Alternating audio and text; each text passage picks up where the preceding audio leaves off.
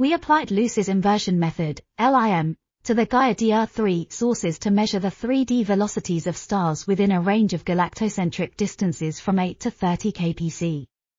Our results were consistent with those obtained using LIM on the Gaia DR2 sources, indicating that the method provides more accurate measurements and improved statistics.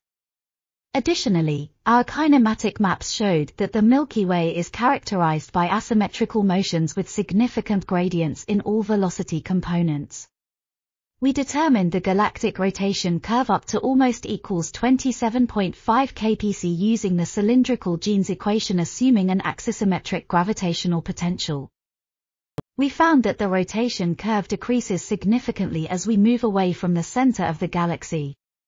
Finally, we measured the rotation curve at different vertical heights, finding that it is dependent on the vertical height at smaller radii but not so much at larger radii. This article was authored by Hai-Feng, Wang, Žofia, Chrobáková, Martín, López-Corredoira, and others. We are RTCLTV, links in the description below.